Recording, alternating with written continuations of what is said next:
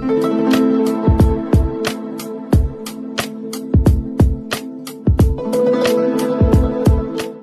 guys, welcome back to my channel. My name is Masha. I am your host. I'm also a certified health coach. Welcome back. Today we are going to talk about confidence. I see a lot of people searching for what is true confidence. How can I be more confident? Whether it's on a date, in clothes, with my partner, at my work. So today we're going to discuss on a couple tips and couple guidelines that I live by, and I also teach my clients to live by as well, so they can feel a little more confident in everything they do and everything they are in their life. So let's get started. If you want to grab some tea, I'm just sipping on some water. It's a pretty cold day here actually in Colorado. I'm not sure where you're at. If you want to comment below, please do. I would love to know where you are. So let's get into confidence. What is confidence? I personally never thought of myself as a confident person. I was very shy. I was very quiet, under the radar, timid little girl that, nobody really told me when I was little that, believe in yourself and you can do anything, you can accomplish anything. That's just something we didn't have time to really discuss in my household where I was raised. And yeah, I learned how to believe in myself thanks to myself, me, myself, and I. So how did I do it? Well, it didn't happen overnight. I can tell you that. The number one thing that I can recommend to anybody to feel more confident is to get to know themselves. And I know it's a very broad term, very general. What do you mean, Masha, get to know myself? What I mean is spend some time alone. A lot of people dread, especially with COVID, a lot of people became depressed, and I'm not, making that as something insignificant. It is a very big problem, especially in US, all over the world, I'm sure.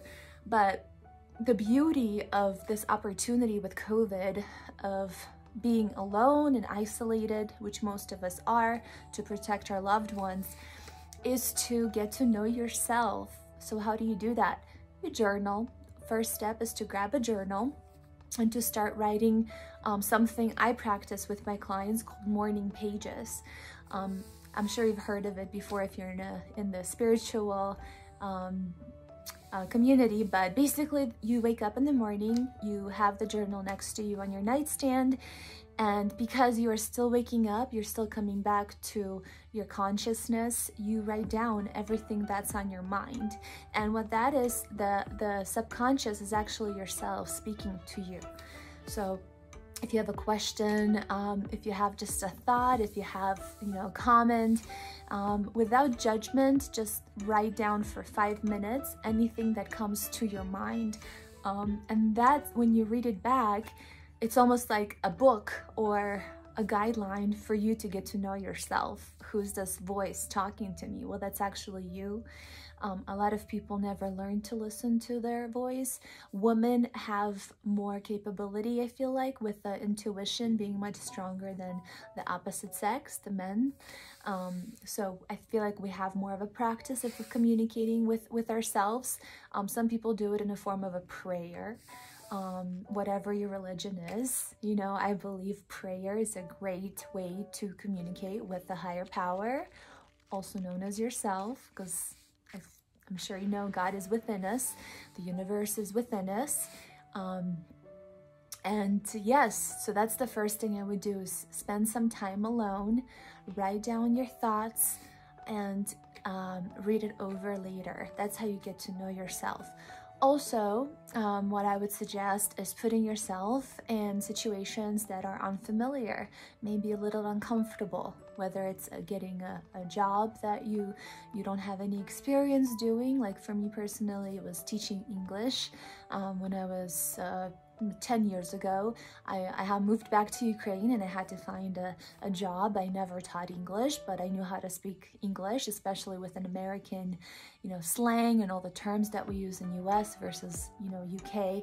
So I was hired as a speaking coach or teacher for students, and it was so scary. I cannot even tell you, public speaking, that's something I'm always terrified of. My palms start sweating, my voice starts getting shaky. I get very nervous, and that fear was challenged when I was training how to become an English teacher. And the first class was about 30 people, and it was full adults. It was not even children, it was adults that I was teaching English to. So putting yourself in those situations as much as possible where you are unfamiliar with this project or unfamiliar with the crowd of people, maybe going to a new party, maybe traveling to a different country, maybe trying a different type of exercise, or going to a different restaurant, just switching something around that you're not very familiar with. So that's gonna be my main tip for you. And another thing that I would suggest to become more confident, and just so you know, translation of confident from Latin means trusting in yourself. Being sure and confident means just believing in yourself that whatever decision you decide to do, it's the right one. And it's putting boundaries with other people, because a lot of us, whether it's our parents, whether it's our siblings, our boss, our friends, our clients, social media, we give them so much power to decide what's best for us when we are the ones that know what's best for us. And that is also what I teach with my clients. I am not the guru that you expect me to be. There's another video I have coming out or I have already published about what certified health coaches do. A coach is not supposed to tell you what to do. A true coach is supposed to inspire, motivate, and also hold you accountable to what all the goals that you have, whatever you're pursuing. So for my clients, I actually don't write meal plans for them. I don't, give them an exercise routine or a checklist. I want to empower them to make those decisions for themselves.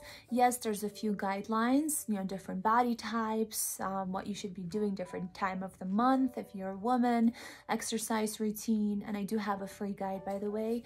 It's in the comment section below if you'd like to grab it. It'll help you manage your exercise, diet, and lifestyle throughout the month based on your cycle as a woman.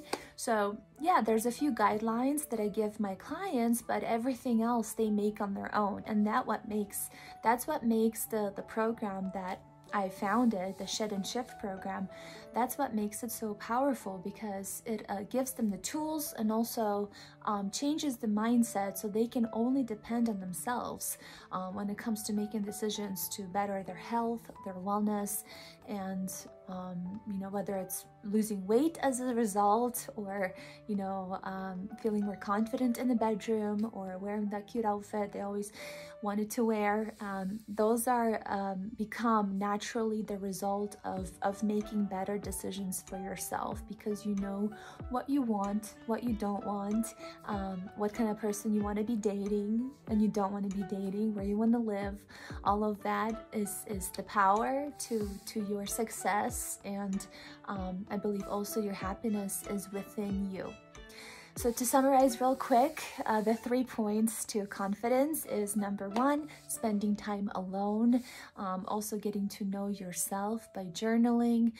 Second tip is to put yourself in unfamiliar situations or places where you will be challenged and trying something new.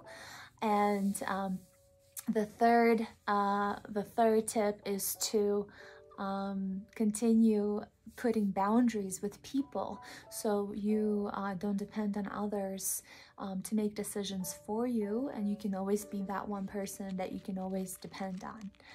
I hope you enjoyed this video. Thank you so much. It would mean so much to me if you like this. Please share it with people that you think might benefit from it. You can also hit me with a like, and if I invite you, if you resonate with me, consider subscribing to my channel, and I'll see you on the next video. Thank you so much.